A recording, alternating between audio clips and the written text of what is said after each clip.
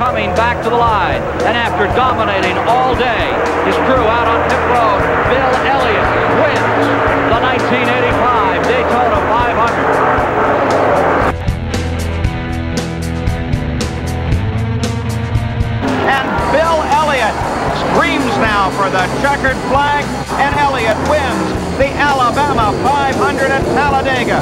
Look at that machine pass under the checkered flag. Bill Elliott is racing into the record books. Bill Elliott is going toward immortality. Bill Elliott gets the checkered flag. Bill Elliott has won an additional $1 million in 1985. Elliott moves to the high side, though, of Earnhardt. Bill Elliott is going to win. There has been a serious incident on pit road. As all of the front of the field came onto pit road, the Bill Elliott team was changing tires, and as they did, 2 members of their crew were injured. Now we're watching what happened. You can already see Mike Waltrip's car spun around 2 other cars. This is after it has come to a finish.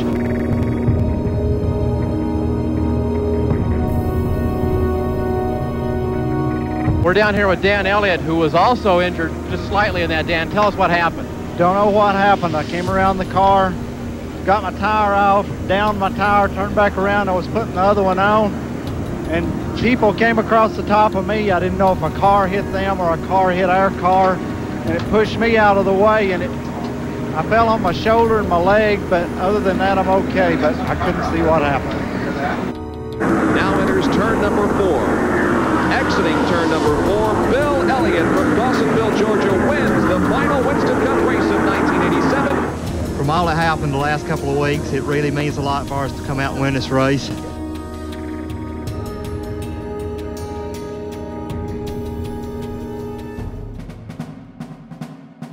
On Tuesday, Elliott went to Dobbins Air Force Base near Marietta, Georgia, to film a public service announcement.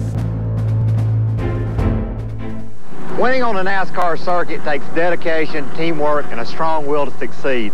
You'll find that same spirit in the Air Force Reserve. We've got a place for you on the winning team. While there, he decided to take a ride in an F-16 Air National Guard jet. It was executing a bank and roll maneuver when the plane touched wings with an F-15 whose pilot ejected.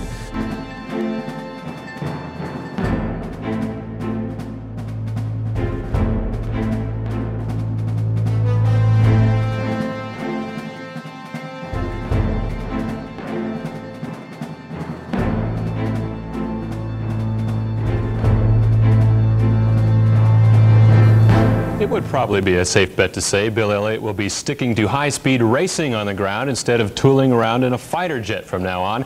Elliott was riding in a Georgia Air National Guard fighter jet today over Wadley, Georgia, when his plane collided with another Air Guard jet. They say no one was hurt in the incident. Elliott was filming a public service announcement for the Air Force Reserve when all this happened.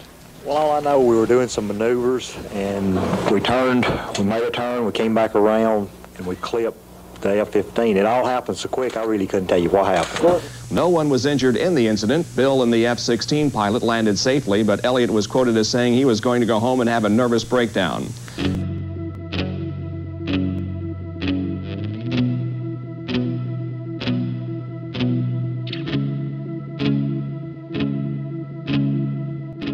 They're celebrating the battle victory, but here is the war victory that's won by Bill Elliott, and listen to the partisan crowd here at Atlanta.